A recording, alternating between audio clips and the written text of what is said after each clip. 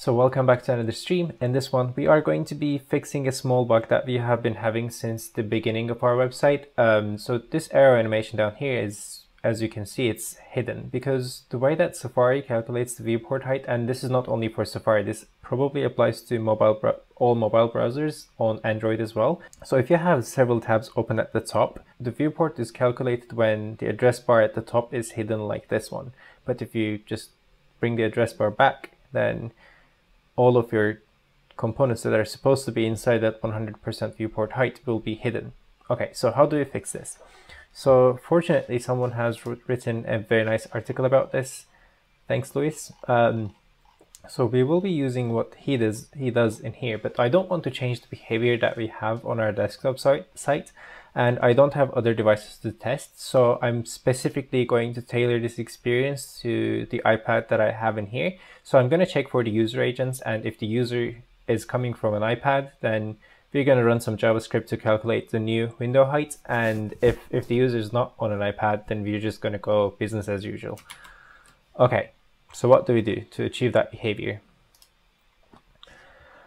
Well, one thing that we can do is to change the landing component to have a resize listener, right? Anyway, before we talk about how we're going to achieve all of these things, let's take a look at this JavaScript piece that Luis has written for us. It grabs the window.innerHeight and then assigns that property to a CSS variable. I didn't know these things existed until I started researching about this topic, so CSS variables are a thing.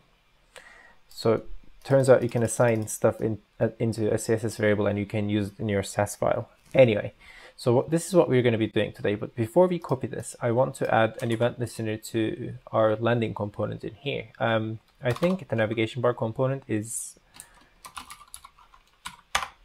a good place to look at. So we have this scroll event listener in here, and we're going to do pretty much the same thing, but we're going to change it to listen to the resize event rather than the scroll one.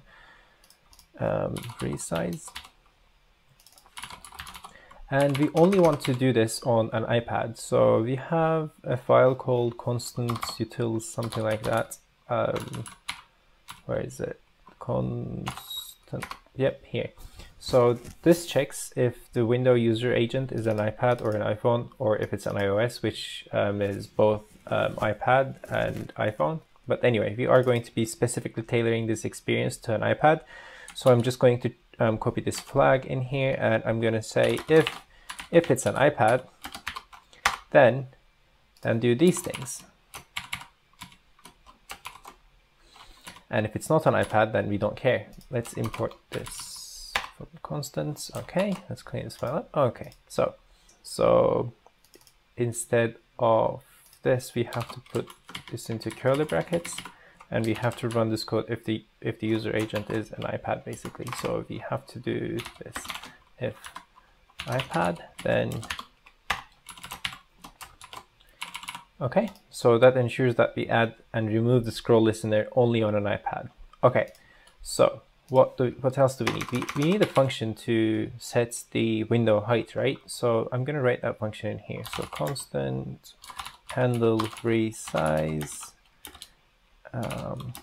And this thing is going to, well, this thing is pretty much going to deal with the resize events. So let me put that in here. So each time the window is resized, this function is going to run. And what's this function going to have? This is when we come back to this JavaScript and try to understand what it does.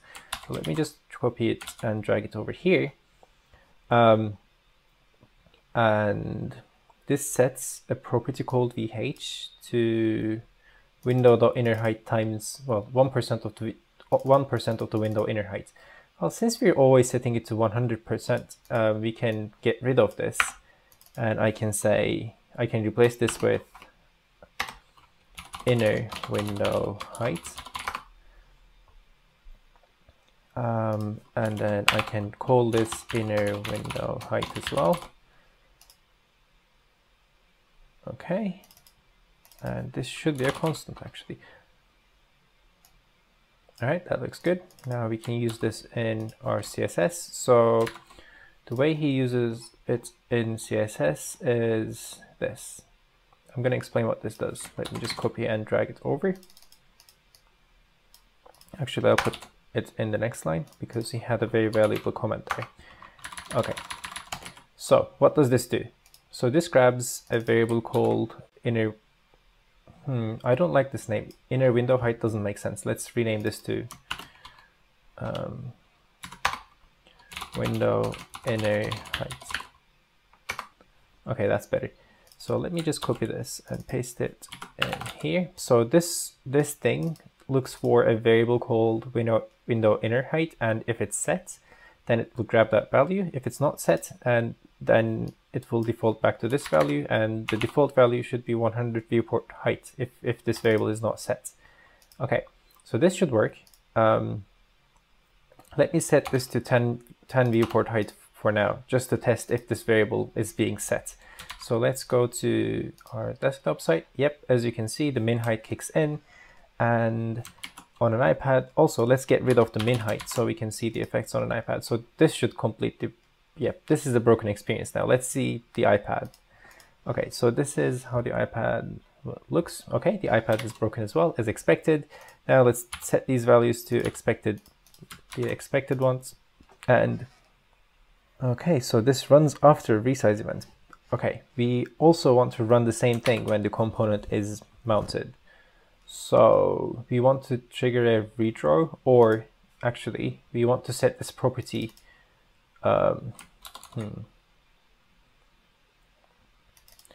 We want to run this function twice. We want to run this function after a resize event, and also we want to run this function before a resize event when our component is drawing for the first time.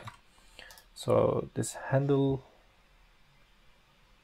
okay, as you can see, it works great. And there's another problem now. So if I change the inner height of the viewport area, you can see that this area just glitches, like it changes the size, because when the address bar and the tabs are hidden in Safari, like these things, when they are hidden, Safari changes the inner window height, and that triggers a resize, and then resize event changes the height of our website. But fortunately, there's another fix for that one. Someone thought about using window width to fix this issue. So what we can do is check the window width. If the window width hasn't changed, we don't have to trigger this resize event, basically. So in this handle resize function that we have in here, we're going to define another constant.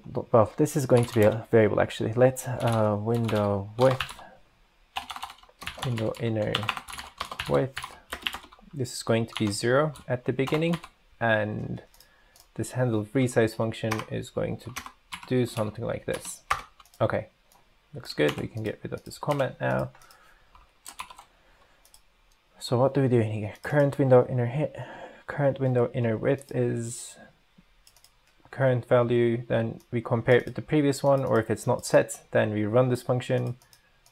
Okay, that should work. So the desktop behavior shouldn't have changed, and let's refresh on an iPad. This should work now. Yeah, as you can see, we managed to fix the issue on the iPad. And if I just open, well, can I?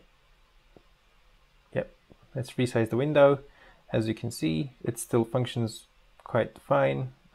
On the medium version, it's okay as well. If we close this window, let's close this down. Come on. Can I not? Okay. So when you close it, it still functions the same. And yeah. So this is what we do on an iPad now. Cool. And if I rotate the screen around, it still works as expected. Well, actually, it works better than I expected. Okay, this is it. And let's check the desktop behavior and let's see if that has changed or not.